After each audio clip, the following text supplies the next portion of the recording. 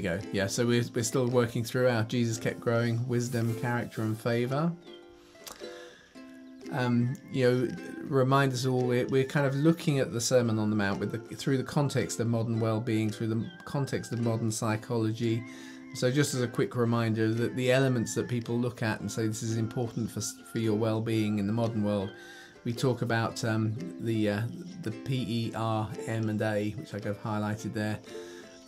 So positive emotional attitudes, engagement, good quality relationships, meaning, which is the M, and achievement or accomplishment. So just kind of keeping us framed in that mindset. Each of those kind of elements, they all kind of interlock and they all intersperse. But of course, as we've touched on in the previous weeks, Scripture has an awful lot to say on those sorts of subjects. So it's not surprising that actually by talking out the gospel, sharing it, kind of almost gossiping it, that's the real way in which the gospel has gone around the world, has been in person-to-person communication and gossips. We think about the big programs, but actually most of the time it's like leaven, it's passed on one to another, or perhaps in a more relevant way in the modern world, like a COVID infection, one person to another.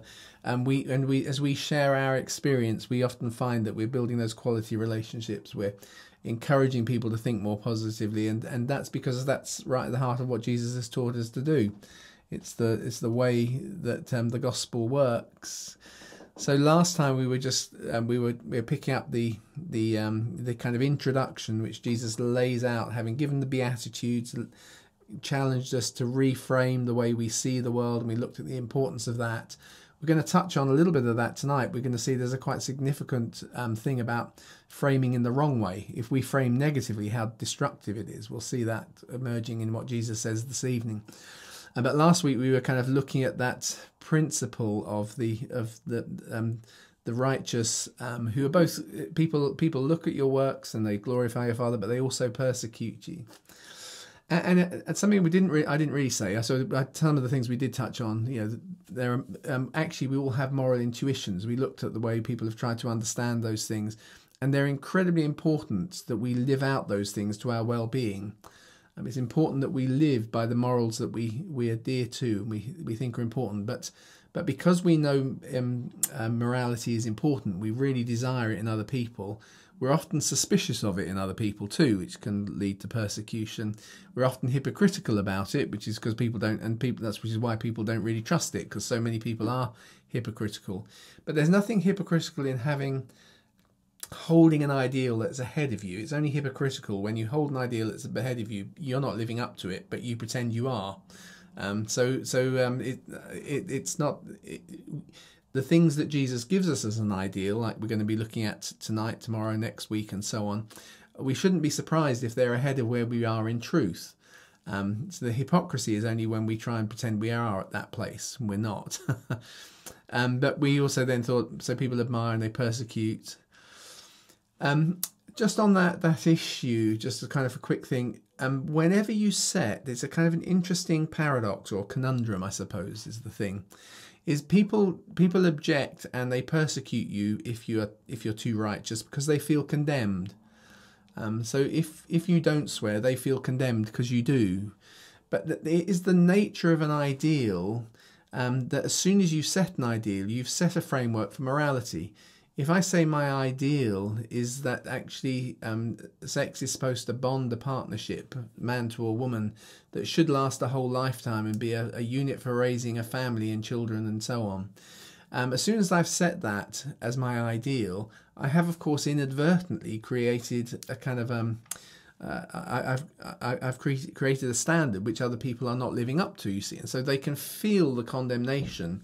But the flip side is, if we don't have anything that means anything in life, then we don't find purpose. And so thinking about that, as we put it up, the elements that make up for well-being, meaning is a part of actually feeling purpose in life. So you can't have purpose and meaning in life without the creation of a system that some people will feel judged by, if I put it that way. So that it's not surprising that, therefore, actually, if we're trying to live by those standards, we will receive some persecution at some point and in some context. It's a natural consequence of pursuing meaning, pursuing a purpose, pursuing a meaningful life. So we looked at some of those things last week. Tonight what we're going to do is we're unpacking the verses that I would relate to the beatitude of blessed are the peacemakers, because they'll be called sons of God. And that little phrase, they'll be called sons of God, is incredibly powerful. I never, if you stop and you think about it, that when Jesus is declared as part of the gospel preaching in the ancient world as the Son of God, there was a great contrast with the Caesars who had just come. It sort of the idea of the emperor, or even the pharaoh before that, being somehow divine, had solidified around this title, Son of a God, or Son of a God, which Julius Caesar had been declared a god. Augustus was son of a god, and before him, Alexander the Great, he was a son of a god. And when they declared that to the listening world that Jesus was son of God, not a god, but son of God, it was actually a statement of how it contrasted this carpenter from Galilee with these great military leaders, and yet the carpenter from Galilee had been crucified, victimized, persecuted.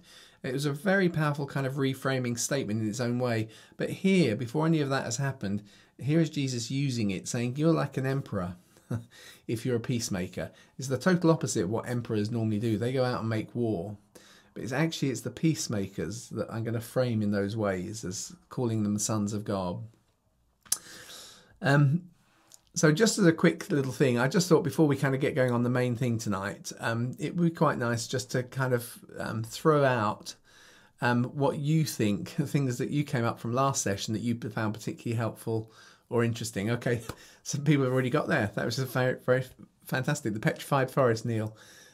So hopefully, Neil, you weren't thinking I'd love to go and grab a piece of that petrified forest and be one of those who like everybody else.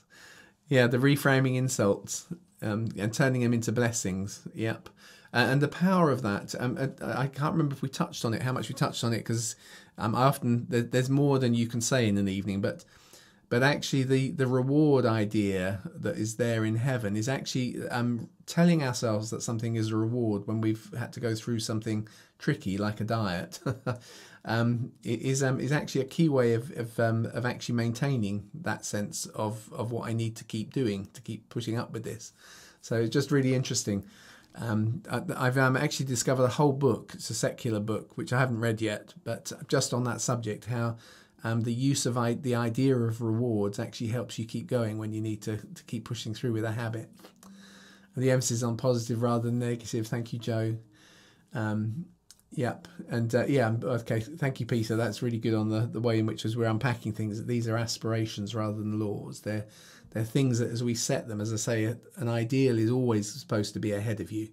If it's not ahead of where you're at, it's not an ideal.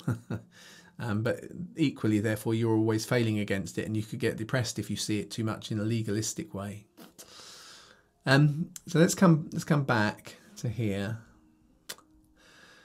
So before we get into the main text of our verses, I just wanted to highlight something, because actually it's part of the brilliant way.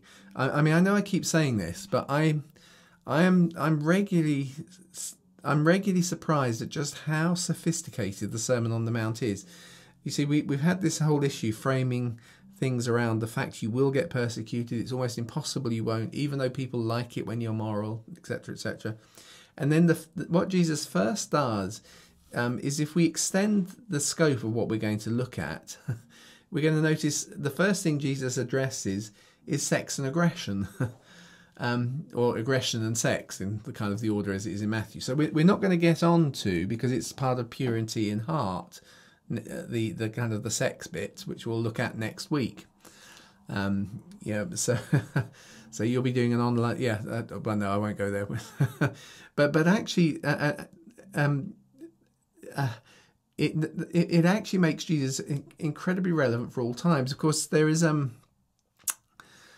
if you think about how the next part of the Sermon on the Mount goes, there's this kind of regular pattern. So you've heard it was said previously, and then Jesus quotes the law, okay? and I say to you, and then he actually quotes something, as we're going to see this evening, is part of the current thinking. It's part of the way the rabbis and the council, the Sanhedrin, are talking. And then actually he kind of gives an alternative at the end. So you heard it said, don't murder, and now I'm saying to you this. You heard how it was said, don't commit adultery, and now I'm saying to you this. You see the kind of the pattern. So actually over those verses up to about, I've got it here in front of me, is it up to about 31, verse 31, you've actually you've got Jesus in very tight way, because as I've said, the Sermon on the Mount is an example of the agenda Jesus sets, and it's probably the process rather than the head knowledge. It's how you process that and internalize it, which is part of the discipleship program he takes on with his disciples, and which they replicate elsewhere, and of which we become a part of. So while I'm giving you head knowledge tonight, the more we talk about it and think about it, these things, and we start to get a framework on it, becomes part of the way in which we are being leavened by the agenda of the kingdom, you see. And the agenda of the kingdom does address right up front, because it's such a key issue, the issues of sex and aggression. In the way it kind of goes, in the 20th century, someone said, I don't know if you've seen the quote, everything is about sex except sex, which is about power. Anybody remember who said that? Or it's often accredited to that guy, Oscar Wilde, but it's not true. It's actually only about 15 years old as a quote, but it's bounced around on the internet and nobody's quite sure. So you see it kind of associated, but it's a kind of an interesting way of summing up in many ways. So it's not actually, wasn't actually Oscar Wilde. It's a kind of so that little phrase, everything's about sex except sex, which is about power, kind of sums up in one sense the contribution of Sigmund Freud. It's all sex and aggression, baby. That's how he said it. Well, perhaps he didn't. But, we talk about the television being dominated by sex and violence because we are drawn to, and we are fascinated, and we want to stand back and observe from that kind of point of view. We look at those things, we watch the whole thing, and we find it motivates and drives us. But Sigmund Freud wasn't that much of a genius. This is one of his few observations that still stands in terms of modern psychology. Most of his ideas have kind of moved on now. We've kind of gone past, it's not all about me wanting to kill my father, basically. Sorry, Sigmund, you're wrong on that. He just didn't have a good relationship with his dad, I think. So most of his ideas have kind of been dropped, but we still kind of recognise the truth of this observation about the dominance role of sex and aggression. But actually, he was a good 2,500 years really too late, because you find it, depending on how you understand that first chapter of Genesis, whether it is original or inserted at a later date. But so over 2,500 years ago, right in the first chapter of Genesis, we get that statement: God creates man in his own image. In God's image, he created him. Male and female, he created them. And God said to them, be fruitful and multiply and fill up the earth, which actually has a sex component to it. And we can't do it without sex. And we've got to remember that we've been made in God's image. So there's something reflective of the nature of God in this kind of primal drive with us, which actually bonds us and multiplies us, if you put it those ways, and subdue it. Now that you need some aggression if you're going to subdue it. The Hebrew word is been commented on by Jewish commentators for centuries, and you probably will have heard. It's not a kind of an accidental subduing. It's actually something that's kind of deliberately a little bit rebellious. It's something that needs to be tamed. So God, to make us in his image, put us in an environment that needed taming. It required subduing, and therefore there's something in us that requires some level of aggression to dominate and have dominion over the fish of the sea, the birds of the sky, and over every living thing that moves on the earth. So the Bible has placed this kind of primal drives right up front in all of Scripture. And here now, as we come into the Sermon on the Mount, Jesus is addressing these primal drives, and he's kind of putting some context into them. And at a very simple level, what he's drawing out is we need to bring, if you like, the management of our maturity, our godlike image to those drives. the way that I would often kind of think about it is a bit like actually when I was taught to drive. A friend of mine, he moved to Australia as a mechanic. He ended up as the chief mechanic for Renault. When Renault wanted to get into Australia, he emigrated to Australia. But when he was teaching me to drive, he's a year or so older than me. He did tell me about how, because his mum used to always go on about complain about his driving when he was learning to drive.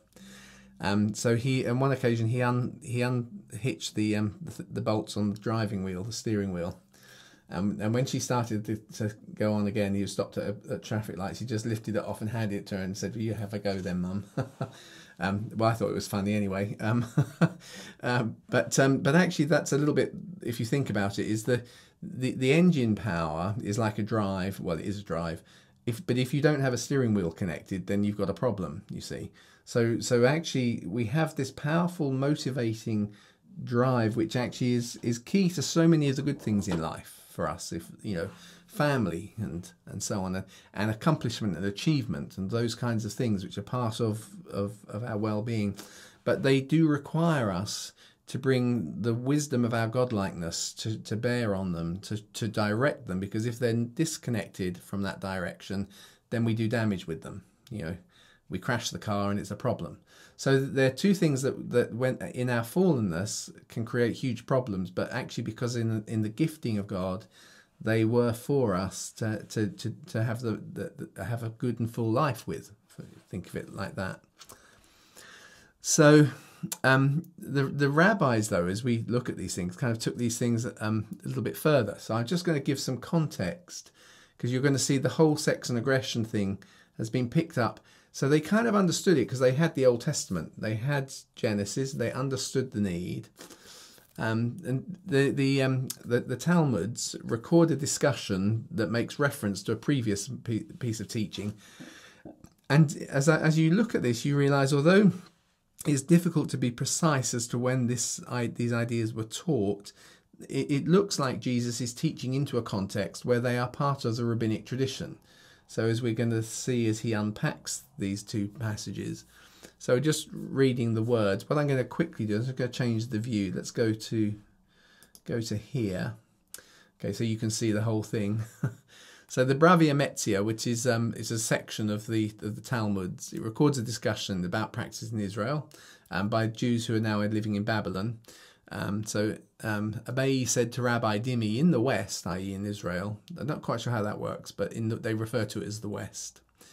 But it is the West because, from Babylon to the West, with regard to what the mitzvah, the precept, are they particularly vigilant? And this guy replies and says they're vigilant in refraining from humiliating others.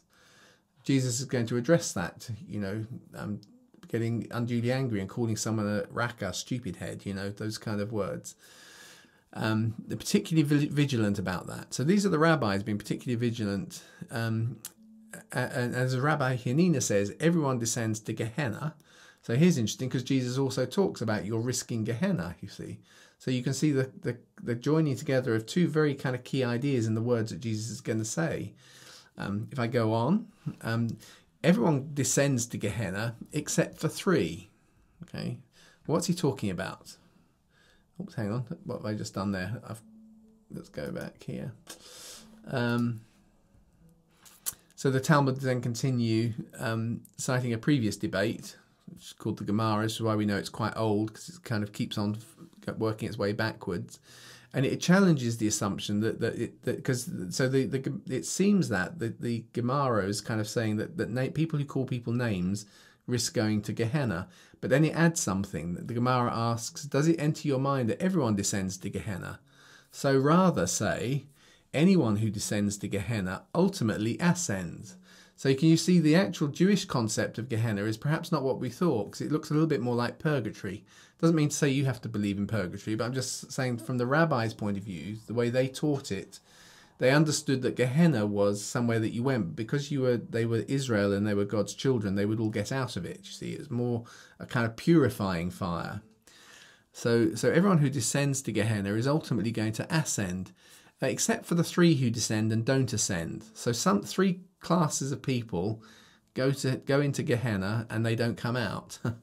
There's the one who engages in intercourse with a married woman, see? So now we're talking about sex. We've got aggression, or as we're going to say, name-calling, as this transgression is a serious offence against God and a person, and the one who humiliates another in public, and the one who calls another a derogatory name. So those are the ideas that actually over this period where Jesus is going to introduce the Sermon on the Mount, he's going to make reference to things that look very much like the teaching of the rabbis, which of course would be at this stage dominating the temple as well. So the Sanhedrin that is made reference to, the courts, are working on this assumption that probably the worst things you can do are calling people names, and of course if you're committing adultery with a married woman, then that's a problem. Now, to give context, we'll do this again a little bit more next week when we get onto this passage.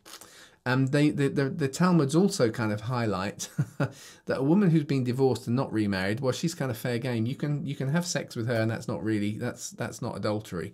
And if she's a slave, and there are all these kind of reasons as to why you can be immoral, but you're not technically committing adultery. It's only when the married woman is currently married to someone, and that will help us give us a bit of context when we get there. Really, all I'm wanting to highlight is that Jesus addresses stuff that is he addresses the issue of sex and aggression, which comes right from the beginning of Genesis, is a key drive in people. The rabbinic thinkers have thought about it, and they've come up with all sorts of technical rules. They've decided that 3 lots of people, when they go to Gehenna, never get out.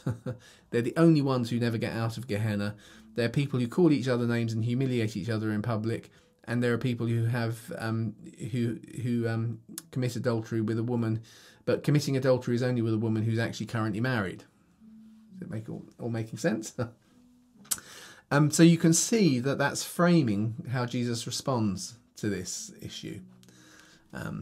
So now what I want to do. So that's Jesus is clearly doing what he's doing because it's an important issue. And actually it's an important issue in all cultures and societies. When aggression starts running out of hand, and when our sexual disciplines start to disappear, when we lose any sense of sexual discipline, actually everything goes and everything is meaningless. It's that kind of, as we said last time, if you don't have standards as to what should be done and everything goes, you also don't get much meaning out of it. See? So I'm going to introduce very quickly, we're not go a huge amount with it, what we sometimes refer to as the happy hormones. They're not the only ones involved with pleasurable feelings, but they're the main hormones, and because they have something to say on the issue of sex and aggression too. So we've thought about dopamine. So on week 1 we thought a little bit about the hope circuit, or the seeker circuits, the circuits that create desire. So the searching out and desiring after, well, that's definitely got something to do with certain people's sexual behaviours, but again, that's not this week. Oxytocin actually is the more fruitful. It's about taking risks with people. Oxytocin is the hormone that makes us feel good, like dopamine does. It's actually a deeper feeling of feeling good, but it really operates around the areas of our social connections, which actually cover both of these areas, because there are damage in social connections when we're falling out with people and being aggressive with them, but potentially also we have the potential with oxytocin of creating good social connections, both in terms of our marriage, but it's prevalent just in as we learn to trust people and we become part of a community. So oxytocin, which is something that our brain desires, and it desires it even subconsciously to us, and we behave according to it because we want to get these little hits of oxytocin, but they're very much related to how we relate, not just sexually but just generally. Serotonin, which we all know is fundamental to kind of happiness, because that's why if you're depressive, you take serotonin uptake inhibitors, which keep the serotonin in your brain. But it's incredibly sophisticated. We're only scratching the surface of understanding how serotonin works. But what we do know is it's fundamental to the sense of well-being that comes by social status. So social status actually is important to us. That doesn't mean to mean that you have to be at the top of a hierarchy, but you need to have respect. You need to be kind of valued by the community around you. So serotonin is one of the ways we get it, is that value. And then I put it over there as endorphins. I probably won't touch on it too much, except to say that endorphins make us good about feeling pain, strangely. But sometimes you need to do that. If you're going to work hard, you have to get through some pains. So I just wanted to introduce them because we'll see how they frame things a little bit. You see, in the brain, I wanted to get across just as a we don't realise why it is that we sometimes do the things we do, but fundamentally it's because when we start to get little bits of levels of cortisol in it, it's looking to fulfil itself with the kind of the appliance of those happy hormones. If we go back there. There are others as well, but they're much more minor and specialised. So I've just put the main 4 up there. So those little levels of stress that can come as soon as the sun comes up and my cortisol level starts to go up, it's motivating my brain, even though I'm not conscious of it. I don't think to myself, oh, I got that. That felt good. We have actually learnt to behave in ways that generate these hormones within our bodies and actually satisfy, if you like, the itch of stress. So I'm going to explain a little bit more of the sort of neuroscience as we do. So Jaak Pronksepp is very famous. He was sometimes referred to as the rat tickler because he actually was the first person to prove the important thing that rats actually laugh, which you can't hear their laughter, but actually he showed it's the same physiological thing that we do. So when baby rats are rolling around and playing, they are giggling, and he actually learned how to make rats laugh by tickling them. And was able to kind of demonstrate what is happening. And so actually some of our understanding of the role of laughter actually comes as a side effect of one of his work. But he proposed that do you remember we looked at the desire circuit? He called it the seeker circuit. It's all about our expectancy that makes us pursue something. We looked at that in the first week. He proposed that that's quite a major one. He saw then 6 others, anger, that he saw as kind of primary circuits in the brain. And I always had a little bit of a struggle with that because I couldn't see why God would exactly make us with anger and fear and panic in our brains, if you think of it like that. But I'm showing you because actually we've moved on, but it's useful to understand it. So he saw actually people are motivated with anger. So it's a kind of a circuit is the way he saw it. Fear and panic, they're like circuits, but equally they're motivated with care or pleasure, which or lust, the desire side, and play. And in one sense, dopamine and endorphins start to satisfy those things, but almost at a very animalistic way. The oxytocin and serotonin are slightly more sophisticated, as we'll think. They require a little bit more cognitive development in the mix. So he put them all down at the kind of right at the base of the brain, that they start from there and they kind of work their way up into the other parts where we feel the emotions, and then we kind of at the higher level where we think about, we label stuff, we use language and words and so on. So he kind of proposed those 7 primary process affective systems, and in doing so he coined the term affective psychology. In other words, the psychology of why I do something, create an affect. I am affected by this, and it makes me want to do something. But actually, as you look at what he did, in more modern thinking, we've reduced it. So the lady here is she's more of a neurologist. She's a neuropsychologist. So she's coming the other way. She's really looking at the top end of the brain. And actually, one of the things she demonstrates and kind of has proved by some of her work is that it's not as simple as Jaak Pronksepp kind of indicated.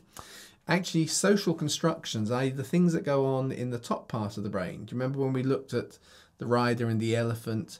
It's in the rider part of the brain. So, i.e. those abstract ideas actually affect right the way down to the base how we experience certain things. So the kind of the summation of that is social construction plays a role. Now, Social construction, most of us just know because you hear the young generation going around go, gender's not real, it's just a social construct. Sex isn't, biological sex isn't real, it's just a social construct. They're pushing the idea to a ridiculous extreme, if I can put it that way. But what she's really saying is the way we interpret at the high level in the brain, things that are going on at the base level can make a huge difference to the way, in actual fact, it affects the way we think.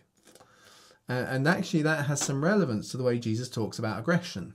So in her model, which I think is correct and is much more modern, and we're kind of moving there, but just see how it works. All those kind of primary process effective systems are actually based on something much simpler, and they're interpreted then by our history and our social constructs up here. And so when we're born into a sinful world, we add things to this system, like fear, anger, panic, and actually you can feel fear, anger, and panic, even though it looks exactly the same as some other things which we could interpret differently, like excitement, and kind of that sort of what's going to happen, anticipation. So she said that actually really all those things are just part of a negative outward facing effect. And if you think about the play, care, and lust levels, they're really about a positive outward facing effect. And actually we know where they originate. We know where those two ideas come from, because we actually have the autonomic nervous system, which looks after all of the organs in our body, is primarily driven with two main systems. There's a third and some other little things as well. But the big area, the big two are the sympathetic nervous system and the parasympathetic nervous system. And the two systems, I sent a little video that you could watch, they work at the same time. It's not a kind of a balance between the sympathetic and parasympathetic. It's more about that they need to be somehow in step, and how they're in step is part of what we learn to feel in our bodies. So the sympathetic nervous system has become hugely associated in popular psychology with the issues of fight or flight. And we think of it as being the base level mental process that we then start to interpret all those negative things out of. Fear and anger and so on are kind of driven by those, but they're not really. What they're doing is because actually the information is all going out of our brain and into our organs in our body. But the thing is, our brain is also monitoring what happens in the organs in our body. So if my heartbeat starts to get faster, it might simply be because I'm about to go on a run, but my brain is interpreting it and trying to work out with context. And if I'm not about to go on a run, it's thinking, why is my heart beating faster? I must be nervous.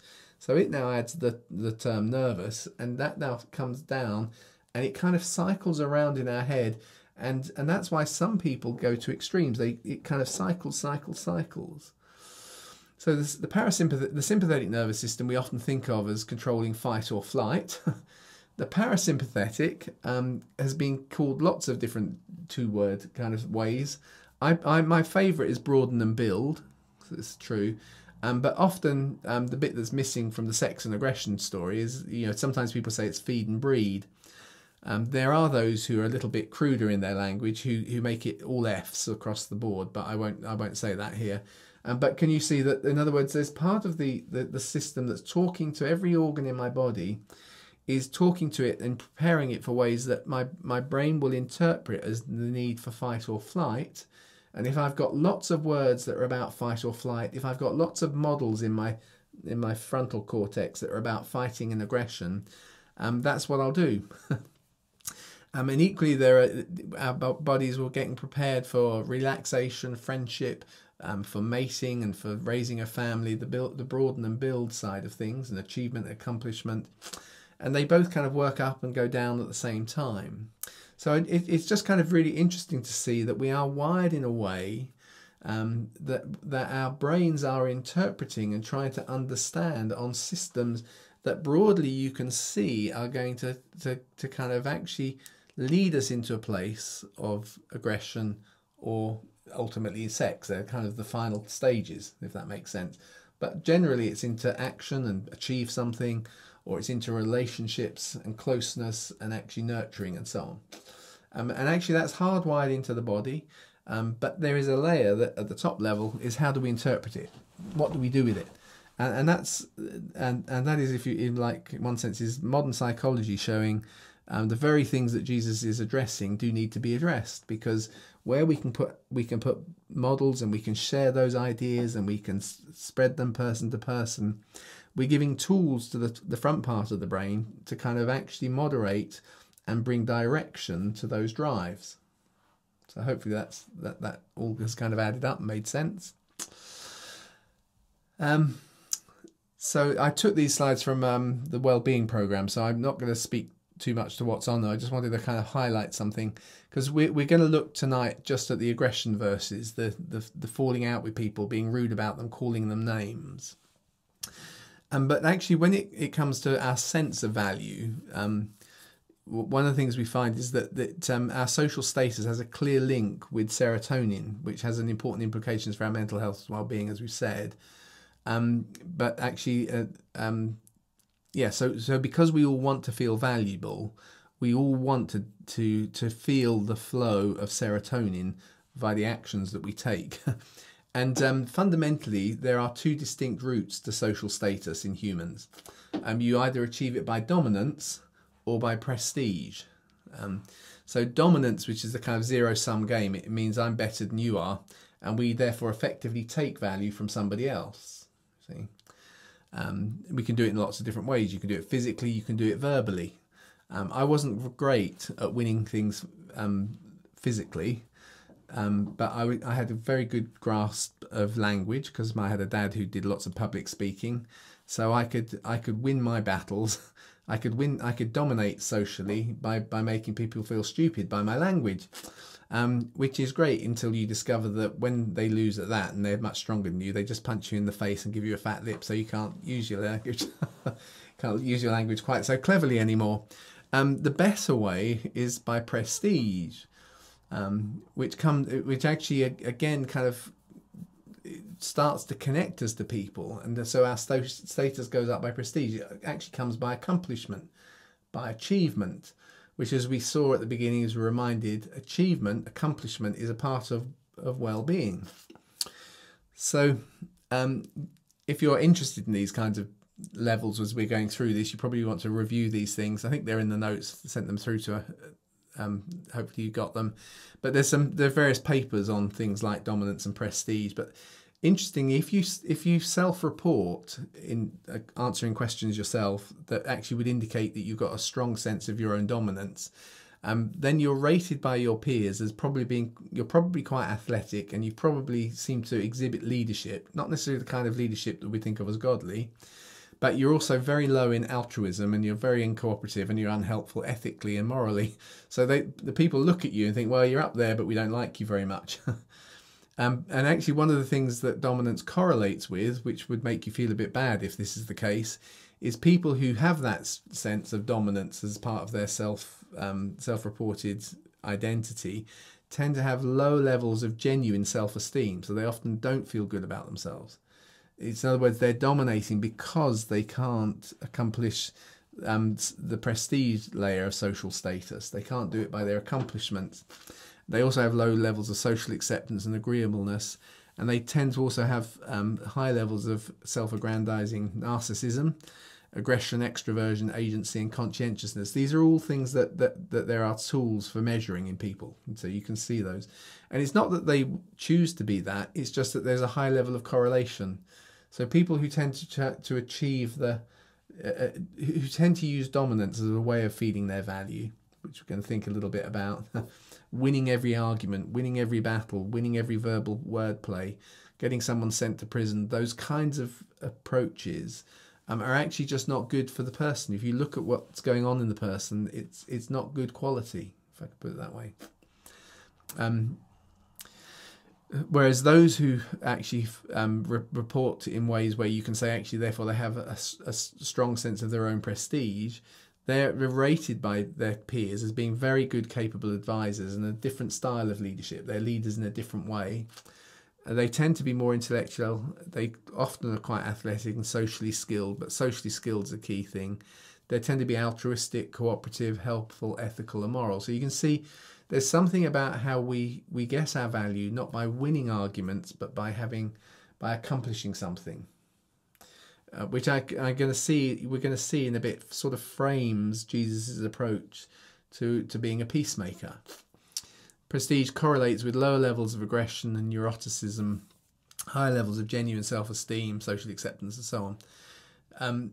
Actually, I've just realised that I've been animatedly talking to the screen, and I haven't actually got my face on there. So let me just, here you go. Hi everyone. I've just been talking to a blank screen. What was I just saying? Yeah, we are going to that, particularly that cooperative, socially skilled. You see those words that come with prestige, because actually the art of being a peacemaker is the art of being socially skilled and cooperative, if you think of it like that. When the term alpha male was studied from watching chimps, it wasn't about the biggest and strongest. The biggest and strongest and most dominant was never the leader. The alpha male was always the one who was best organized at socially organizing things. We use that phrase now to kind of mean somebody who goes around strutting and dominating, but actually it was originally, as they looked at chimps, they recognized that the people that socially rise and getting the male equivalent of prestige, if you like, not by dominance but by doing things well, were the ones who tended to lead the pack. So it's a much more productive way. So where are we? Let's come here. So back to the peacemakers. Now we're getting on to the actual text of the Sermon on the Mount. So obviously peace is really important from an Old Testament point of view. So I've just thrown a few verses in. Seek peace and pursue it. Mark the perfect man. See the upright, for there's a future for the man of peace. When a man's way please Yahweh, he makes even his enemies to be at peace with him. It's interesting that the word peace itself is actually the same word as the peace offering. They're given slightly different Strong's numbers. It comes from shalom. Shalom comes from shalom, which means to recompense or restore. And so actually the word peace offering is just the same word as peace. There's an assumption that peace costs something. Which is an interesting thought from the Old Testament. But you can see the Hebrew meaning in Jesus' words when he talks in a little bit about making good when there's been offence caused. You've got to make good. There's going to be a cost to you if you're going to put it right, and that actually is, we're going to see part of it. So in Jesus' words, what we find is he actually agrees. He starts by agreeing both with the kind of the biblical teaching, which is putting peace as a high standard, that there's a bit of aggression that's quite natural to us, and also that we should not murder. That's definitely something. So you've heard how it said previously, you shall not murder, and whoever shall murder risks judgment. You often see things like liable to, but it doesn't mean that they get judged. It kind of is, you're in that place where, and actually the word here, judgment, is quite broad. So it's not necessarily, really, it's actually, if you so you're risking judgment, but I tell you, and I tell you, not but, and you might be able to make a note of this. I've changed. I did this a couple of weeks ago in a lunchtime Bible study I did, and I do a translation. This is my translation, and I put the word but I tell you, but I've now changed it to and, because I think it's more in keeping with the flow. And I tell you that anyone who is casually angry with his brother risks judgment. The reason I put that there is it seems to be that's what the rabbis are now teaching. So Jesus is kind of agreeing with them. So we know what it says in the Bible, and the rabbis aren't wrong when they say if you're casually angry with your brother, you risk judgment. And even beyond that, again, anyone who says to his brother, you worthless raka, worthless person, risks the Sanhedrin, because probably they are embodying this thing. If you kind of call someone a name, and anyone says you complacent moron, I've tried to look at the words and capture something, and they don't exactly literally, but there's something in the way they sit in the landscape of language that allows me to kind of say you can place, it's kind of laziness, it's foolishness that comes out of laziness. So it's a name. You worthless fool, you worthless empty head, you worthless empty person. Raka is an idea that means emptiness. You empty person, you complacent moron, then you're risking the fire of Gehenna, which we've seen already is there in the rabbinic writing. if you're someone who goes around doing things like that, if you're saying stuff like that, if you're running somebody down in public and denigrating them, the rabbis of Jesus' day are saying, therefore you risk the fires of Gehenna. It's not necessarily eternal judgment, but it's something unpleasant. So Jesus is kind of not disagreeing with that. That is true. But what we're going to see, he offers a different approach to how you deal with it. And we'll see. So just that idea, though, is from what we've looked at already about the way things like fear and so on are structured in us and so on. Alongside that, there are multiple studies that have actually shown that the worst atrocities all start with dehumanizing language. And that might seem like an excessive thing, but it's actually been studied from a physiological point of view. So Jesus is actually 2 millennia ahead of the science when he understands and recognizes that dehumanizing language is the step to doing the most inhuman things. So multiple studies in multiple fields have established a link between dehumanizing language and social indifference, which leads to social violence. And dehumanizing speech, therefore, is now actually linked as one of 8 stages that is watched for by NGOs as a precursor to genocides.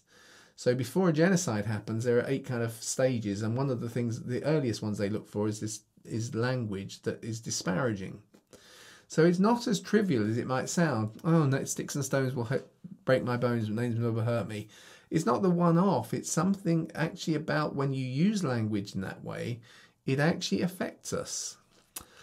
So I've given you an example of something, if you want to go and look at it. There are various ones. Deconstructing hate speech in the Democratic Republic of Congo, for instance, and actually how the one thing leads to another. And actually we've found out a little bit more about how it happens. So effectively dehumanizing languages actually work to turn off our natural empathy. So there's work on schema-triggered affect. So we're in the realm that Jaak Pronksepp established, affective psychology. But actually we're now discovering it's a bit more of the modern approach, like Lisa Barrett kind of was proposing, where things in the cortex, the neocortex, are affecting the way we, right the way back down to the brainstem as to how we feel it. So work on it suggests that some types of affective response accompanies person perception. That's the paper. The paper is called Social Groups That Elicit Disgust Are Differently Processed in the Medial Prefrontal Cortex. So look at what it's saying. It's saying if there is a group of people that make you feel disgusted, they actually generate that feeling. They are processed differently in the front of the brain. And how are they processed differently? Remember how decisions combine emotion and logic. I threw this diagram up on the first week.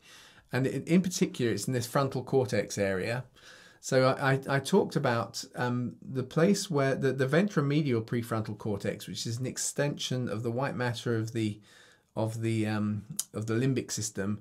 It's kind of interfaces with the dorsolateral prefrontal cortex, which is the darker grey matter of the cortex. The two kind of come together, and we add emotional context to logical thinking, and that's what it means to be human. We combine the two. The medial prefrontal cortex is right there between them. And it seems that something happens there when we use dehumanizing language. And so what actually happens, I'm putting it from the abstract on that paper. Sorry, I go back to this paper. The social groups that elicit disgust differently process. Here's some text from the abstract just to kind of show you. So the model focuses on some ways that people's understanding of another person, i.e. their social cognition, contributes to their feelings about that person. It's impeding the emotional feelings. It's somehow modifying the feelings we have when I think of them, how I understand them affects how I feel about them. The central premise is that social categories enable a rapid affective response to an instance of the category. So what they're saying is that we put people into a group and we will emotively feel much, much quicker and easier how we feel about the group. So if someone is a fellow Christian, I will be far more emotionally tolerant of them, and I won't notice their bad behaviour as much. because I am now predisposed to establish them because I've identified them not as an individual but by group. That sounds great, except that when they're something negative, I don't see anything good about them and I don't actually engage with them as an individual. It enables an effective response, a response that doesn't require an attribute by attribute affective response to the instance. In other words, we don't have to notice that they've just told a lie or not. We might just overlook it and forgive it because they're part of the group. And I'm really seeing them no longer as they are, but as a member of a group that I approve of or a group that I disapprove of. I won't go through all of the text, you can look at it. So, but basically it's saying when a person is primarily identified by us as a member of a group rather than as an individual, then we don't have to think of them as an individual with unique responses. So we treat them according to how we feel about the group. And this actually has implications all over the place. One of the things that was discovered in kind of studies in businesses was that people who are assessing claimants for insurance treat those claimants worse because they treat them as a group, as a claimant. So really responsible insurance companies do things like, for instance, they put the person's photo in so that when you're dealing with their case, you're looking at something that makes you identify them not as a group, a claimant, and claimants we don't want to pay if we can help it, but actually I know who you are now. I've seen your face, you see, and I've got now emotional context to you, and by helping that, I actually treat them more fairly. Which doesn't always work out best for the insurance company, you know, but actually long term, if they get a reputation, you see, so you want them to treat them fairly. But it all starts with language. So back to here she is again, you see, I'm quoting her from another paper. So emotional researchers differentiate between the complex emotions that occur in later cognitive development, i.e. in the front of the brain, and the more basic emotions that start here at the base of the head in the sympathetic or parasympathetic nervous system, and basic spin out from there. So we now differentiate between the two. And similar to this distinction, one can argue that some emotions referred to as exclusively social emotions occur only in actual imagined or implied presence of other people. In other words, if I've put the person in a group and I don't see them as a real person, they're a slave, they're a refugee, they're a Frenchman. Sorry, that's very rude, isn't it? But it doesn't matter what the group is. If I put them in a group, I don't have to deal with them really as an individual, like when they're sitting next to me. And there are things that you can see in the head that when I try and I understand, I get told something that's happened to them, if I don't know them as an individual, I just know them as a group, I don't process certain things about them emotionally. It's getting in the way my brain works. So they occur only with actual imagined or implied presence of real other people. Non-exclusive social emotions can occur either in the presence of people or objects. So in actual fact, what we see is you stick someone's head in an fMRI scanner and you tell them an emotional story about someone for who them sits in a group. They process that as if the person was a table or a chair. That's just the way we work. It's somehow there's a problem that's got in just because of the use of language. Now, Jesus, of course, puts it, so he said, don't do that. He's agreeing with the kind of rabbis of his day, saying, you shouldn't be, you've heard this. You've heard it said, don't commit a murder. That's good. You've heard it said that if you're blowing off and getting angry, you're liable to judgment. You're liable to the Sanhedrin. This is what they teach. And they say you might be liable to hell. Okay, that's all true. But now Jesus, the context here is, unless your righteousness surpasses that of the scribes and the Pharisees, you won't enter the kingdom of heaven. So Jesus is going to show them a different way. He's going to approach it differently. We find material on those similar themes, as I mentioned. So here's Jesus' better solution. So if you're offering a gift at the altar, okay, so offering a gift at the altar, well, one of those offerings is even the peace offering, and there you remember your brother has anything against you. Leave your gift before the altar, go first and work it through with your brother, and then come back and offer your gift.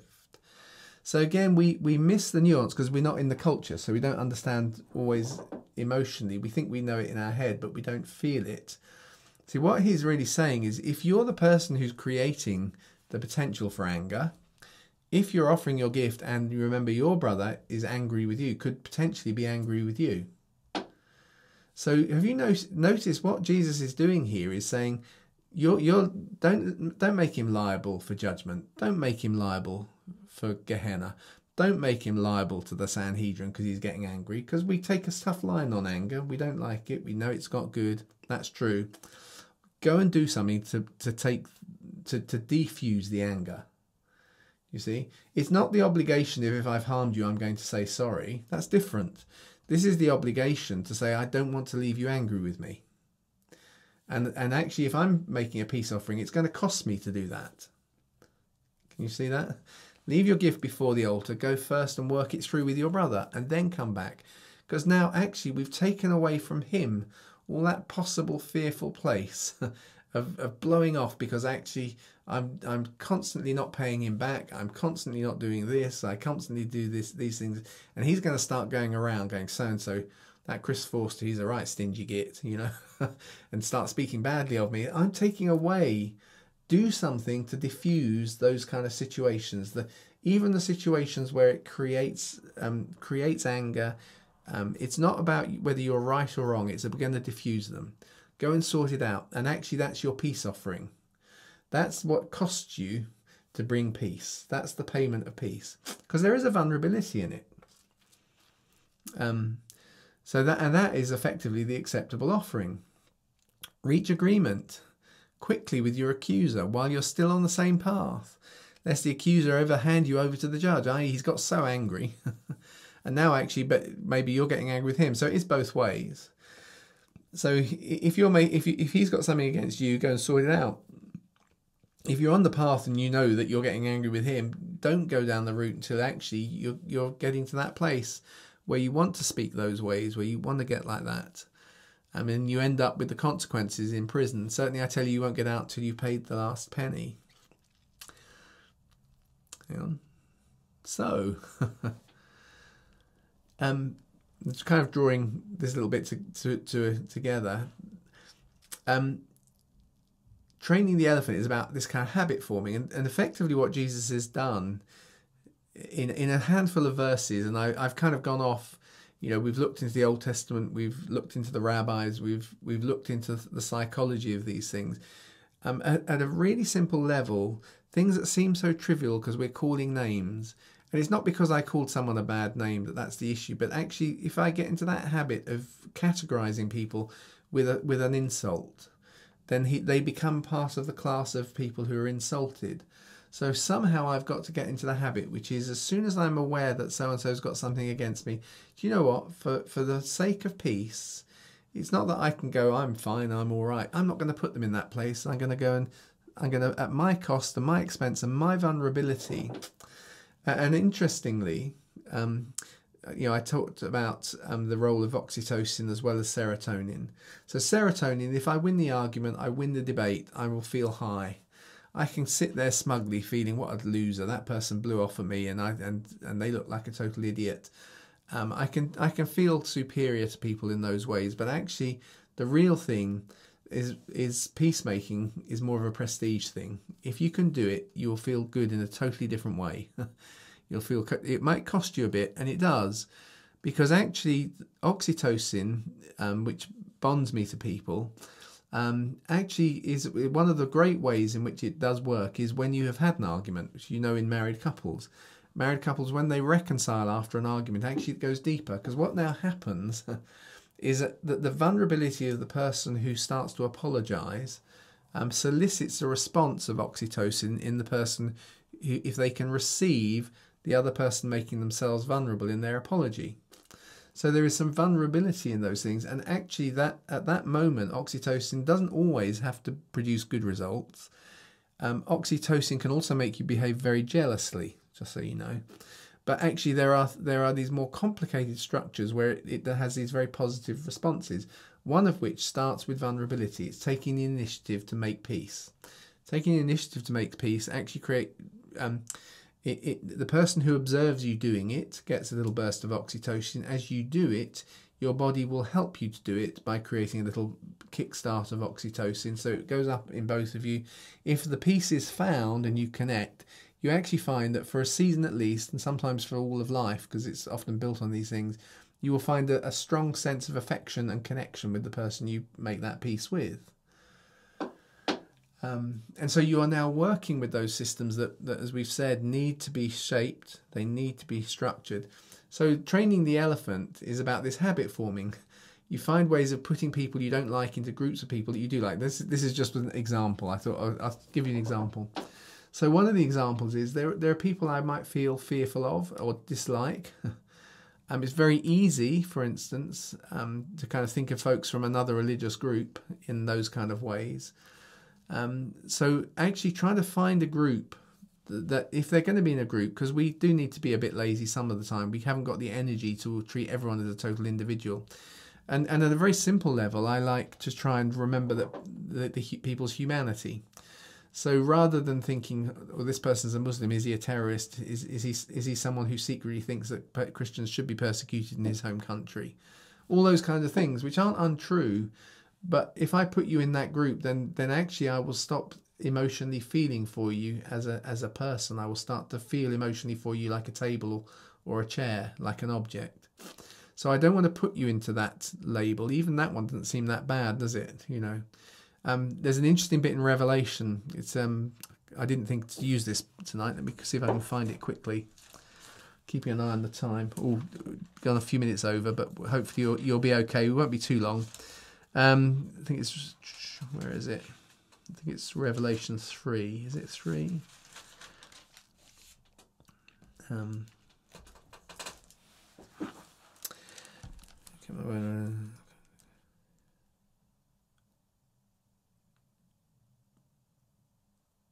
Can't remember where the devil is referred to as the Greek word that is used for him for accusing is actually the word that we get the word category from. So in other words, the part of the way the enemy does things, the devil does things, is putting people in boxes, putting them in categories, losing their individuality by putting them in a box. And some of those can seem positive. In the end, we always want to see the individual, but if we're going to put them in a box, because we have to, here's as a simple habit, is try and get into the habit of finding a positive box to put people like that into. And as I say, on a personal level, I find the issue of humanity, and I remind myself that humanity is precious, it's made in God's image, so that I don't see the person by things that might be true about them, but I don't shorthand them by kind of putting them into a label that I might not feel some more antipathy towards. I'm going to shorthand them by at least putting them into a group that I feel that I know has value, if I can put it that way. So even if I'm not totally treating them as human, I'm at least creating a shortcut to them that is going to treat them better. Put it that way. The ideal is to really see the person, and we'll really see the person a little bit when we take those risks. When I know that I could potentially be offending them, so I take the initiative rather than just rushing off and doing my Christian thing, but actually to go and try and reach out to them, and try and build that bridge, be vulnerable. They might respond to it. We might build some level of quality relationship. I now start to see the individual. And that's Jesus's unique solution to this issue of actually, I know I shouldn't have committed murder. Everybody knows that. I know that the rabbis are saying it's not just murder, it's you shouldn't even call people bad names. You shouldn't humiliate them publicly. You're liable to hell if you do that, and you're one of those that when they go to hell, they won't get out. Actually, that's not true, because hell is not a Jewish word. Gehenna, the place of fire. But you get what I'm driving at. So my hope is you've seen it differently a little bit tonight. Not in the sense of radically differently, but well, that's interesting. I hadn't quite seen all those connections. I only say that because that's how I feel about it. So I'm going to just quickly come to this view. Does anyone want to ask anything or comment anything or clarify anything or say anything? Speak now, or otherwise I'll end the Zoom session. Yeah. Oh, yeah, hi, I was very impressed by the thought that you could recategorize people, put people into categories of those you do like to avoid being condemned. I was very impressed by that. I think that'll stick. No, well, I always think I go try and think all the time. This issue of training the elephant is actually often about the habit that you haven't got the mental energy to do it perfectly all the time. So the thing to do is to find this halfway habit and try and make that part of your natural way. And that comment, I'm not trying to blow my own trumpet, but I do find I can think of actual real people I've met who sat in a group because they, the Jehovah's Witness or they whatever, and actually I found myself, it's a very simple thing. I often remember myself, this is a real human being that Jesus loves. So I put them in the category of humanity rather than Jehovah's Witness, because if I say Jehovah's Witness, it's all those annoying people who turn up the door and don't really know their Bibles properly. You know that? Do you see the difference? Yeah. No, thank you, Jill. Anyone else want to ask anything or comment? You probably remember the song that Graham Kendrick wrote, Kristen, called "Teach Me to Love the Unlovely, O Lord." And it just reminded me when you talked about that, the words in his song, and I'm going back 30, 35, maybe 40 years, I don't know, where it says, teach me to love the unlovely, O Lord. I don't know how to do it. Teach me to love the impossible people I really don't like. I just naturally don't take to some folk. I can't make out the way that they are. I just don't understand other people who just aren't like me at all. I don't know why I remember the words because I haven't sang that song for 40 years before, but it reminded me maybe Graham 40 years ago was categorizing people into different groups. Yeah. Maybe he was doing that then. No. It's interesting because I so often for me, that it's the final statement that is the really Jesus genius bit. If you see what I mean, it's not the it's not just murder. If you're angry with people, if you called somebody a name, if you called them an idiot once, that you're going to hell, which is somehow why we might read it. He's saying this is the context. This is how seriously we take it. But actually, I've got a different way of doing it.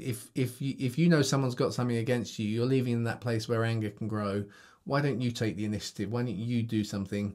If they weren't winding you up and that's legitimate, or you've wound them up, while you're on the way, try and sort it out. Let's not let it go down that place where we get to the genocides and so on, which all start with dehumanizing language. And I think it's absolutely fascinating how you can actually kind of almost see that where it affects is right at the point where the emotions and abstract concepts come together.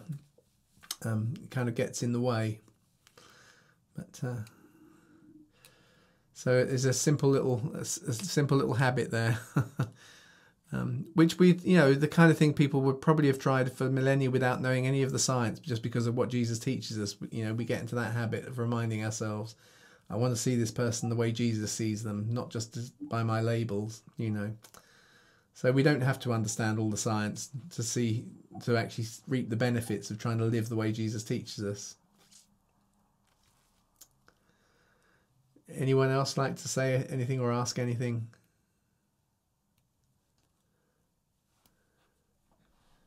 I was just going to say, I thought it was very interesting, the research you mentioned about dehumanizing language and and the sort of stages that as it gets progressively worse, and the idea that NGOs monitor that to see whether situations are getting more dangerous. That's that's a very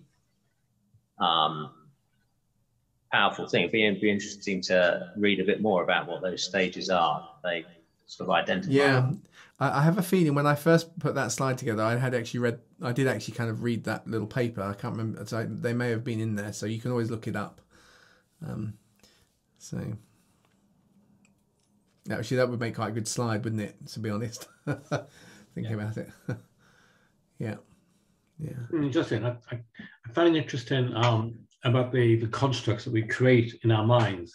Yeah. The social constructs, and it's just so. Reminding me of Romans 12:1, isn't it? Be renewed by the transformation of your mind. Of your mind, yeah. You're creating the new constructs. Yeah. No, and it's really interesting because I sometimes do this elsewhere. I haven't touched it on here, but So the abstract part of our brain, the bit that does all the clever thinking, apart from where it connects to the emotional center through the kind of the crossover of the ventral medial and the dorsolateral prefrontal cortex, just where I pointed that little thing out.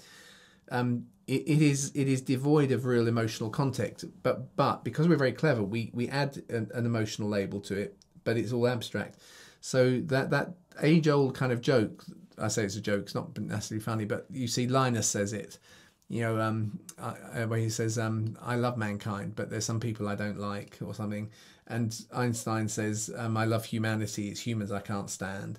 But actually, because humanity is an abstract concept, see, so it sits here, and I can love it up here as a concept.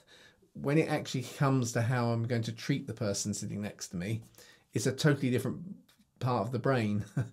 and understanding how the language actually helps to create an insulating layer between, because I'm no longer seeing their humanity, which I would treat differently. I'm just seeing them by the group label. It also tells you why, in the current way we are, the issue of group identity is actually a very dangerous thing. I'm trying to say that, I say that without any kind of politics behind it. Just that when you start to only see people by their group identity, it's an absolute disastrous. It's a precursor to disaster. Let's put it that way. So we do have things to worry about in the Western world where we increasingly talk like that. Yeah, I just added a link to that 10 stages of genocide from the Genocide Watch thing to the chat, so you can pick that up. Okay, brilliant. Thank you. Thanks, Neil. In fact, you please send it to me as well, but I'll look it up as well. Remind me, because I think it would be interesting to make a slide out of it, actually. So, yeah, brilliant. Well, I will, if it's okay, I will probably say a goodbye. I've got my tea waiting for me, so I've got something nice to look forward to. That was great. That was good. Thank you. Brilliant. Thanks, guys. Okay. See you. See you then. Bye-bye. Bye.